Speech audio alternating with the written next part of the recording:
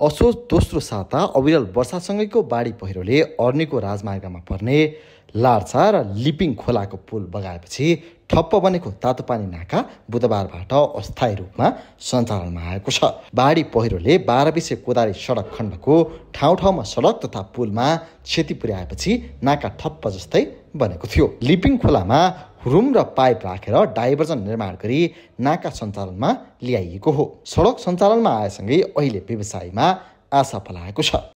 विशेष गरेर यो बाटो खोल्नको लागि सम्बन्धी भूमिका खेलिदिने भोटेकोठी गाउँपालिका भए, त्यसपछि सडक विभाग, त्यसपछि गएर यहाँको स्थानीय सुरक्षा निकायहरू भयो, त्यसमा गएर अनि हामी सिन्धुपाल्चोक उद्योग वाणिज्य सङ्घ, हिमालय सीमापार वाणिज्य सङ्घ र विशेष गरेर यो बाटो सञ्चालन गर्नको निम्ति एकदम खटेर लाग्ने सिभिक ट्रान्सपोर्ट भयो।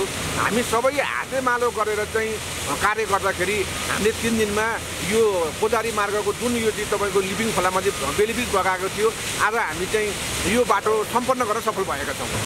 12 देखि तातोपानी कोदारी सडकमा वर्षाको समयमा सधैँ समस्या हुँदै आएको छ।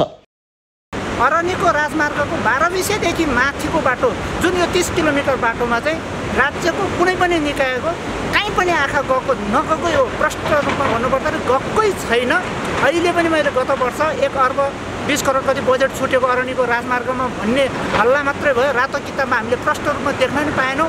आज आर्थिक वर्ष 81-82 सुरु भएर तेस्रो महिना पनि सिद्धिनलाई, तेस्रो चौथो महिना सिद्धिन लागिसक्यो। फेरि पनि यो टेन्डरको प्रक्रियामा पनि गएको छैन। भौगोलिक हिसाबले कमजोर रहेको यस सडक खण्डमा सुरुङ मार्गमा निर्माण गरे मात्रै समाधान हुने पूर्व मन्त्री एवं सांसद मोहन बहादुर बस्नेतले बताउनु भयो। अवरुद्ध सडक खुलाउन केन्द्रीय सरकारले पहल कदमै नलिएपछि स्थानीय तह र व्यावसायिक सङ्घ सङ्गठन मिलेर सञ्चालनमा ल्याइएको उहाँको भनाइ छ। हामी फेरि एकचोटि नेपाल सङ्घीय सरकारलाई आफ्नो तरिकाले हामी कुरा गर्दैछौँ। यसलाई सुरुङ मार्ग बनाउने विषयमा कोसिस गर्नुपर्छ भनेर उतापट्टि पनि सडक अपग्रेड गर्न हामी कुरा गर्छौँ। र मैले अस्तिको दिन मात्रै पनि बागमती प्रदेशको मुख्यमन्त्रीजीसँग यस्ता विकास निर्माणका आयोजनाका बारेमा मैले धेरै कुरा गरेर आएको उहाँसँग पनि र हामी सङ्घीय सरकारसँग कुरा गरेर यसलाई स्थायी समस्याको समाधानको लागि चाहिँ कुनै पनि हालतमा यो 26 किलोमिटरको दूरीभित्र रहेको सडक अन्डरग्राउन्ड वा सुरुङ मार्ग नभई चाहिँ हुँदैन।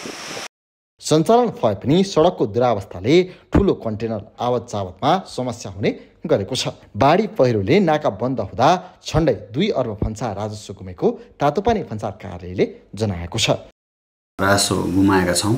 हामीले दैनिक रूपमा करिब 8 करोड राजस्व असुली गर्नुपर्ने लक्ष्य हामीसँग छ। तर यो 25-26 दिनदेखि नाका ठप्प हुँदाखेरि दैनिक 8 करोडका दरले राजस्व गुमेको स्थिति हो।